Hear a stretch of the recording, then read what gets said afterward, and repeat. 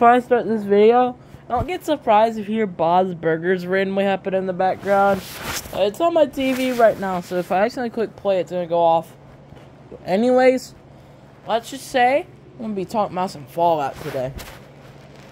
We're going to talk about my 3 favorite games in the series, 4 and New Vegas. Alright, so first, I'm going to talk about some New Vegas theories I have. So the first one I have is that if you didn't be influenced in the game, like if Benny just shot you and you died, my theory is that the Caesar's Legion would probably win, in my opinion. I mean, they're not very advanced, but they have warriors, which are literally made to be warriors. Their leader actually cares, because it says in one of the ending slides that your face gets minted onto the coin, even if you're like both gender characters, which is really insane. And also, like, the Caesar's Legion has like manpower that's trained. They can send in normal civilians, they can send in warriors, send in slaves, they can send in Praetorian Guard, they can send in anybody. Next of all, here's my second theory on Fallout New Vegas.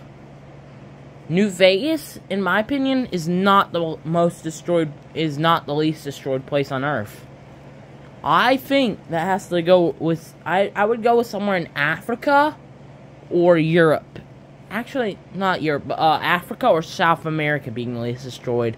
Because if you think about it, Africa and South America, they don't really have any reason to be, like, nuked. Like, in real life and in the games. So why would they nuke South America or Africa? So I think those places are the least damaged from the nuclear war, and New Vegas is the runner-up. Alright. Also, maybe Australia, but Australia is a U.S. ally, so. Alright, let's get on to the Fallout 4 theories. I also have 2 for this one. Yeah, this is gonna be a short video, though. So, my first Fallout 4 theory is that the protagonist is a synth.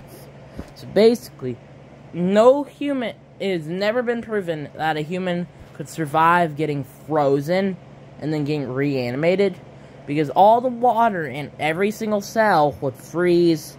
Water turns into crystal when frozen, which would damage the cells, completely destroying every cell in the body, making you die when you got frozen, not being able to be woken back up. So that's my first theory. So they would basically be a synth, because the original character is actually dead. But my question is, how would Sean not be dead then? That's the only problem with that theory. My next theory is that the thing could just all be like it could just be a dream when the sole survivor is under ice. Because if you think about it, how would MacReady still be there? We don't know. How would Deacon know about some of the stuff all across the wasteland? We know he's lying, but still. How would you just randomly happen to come across Nick Valentine, and then, like, right next to it, Swan's there? Wouldn't he have been destroyed by Swan? There's another thing. So I think it could just all be a dream while the character's still under ice. So they're my 4 Fallout theories of my 2 favorite games. I guess like the video.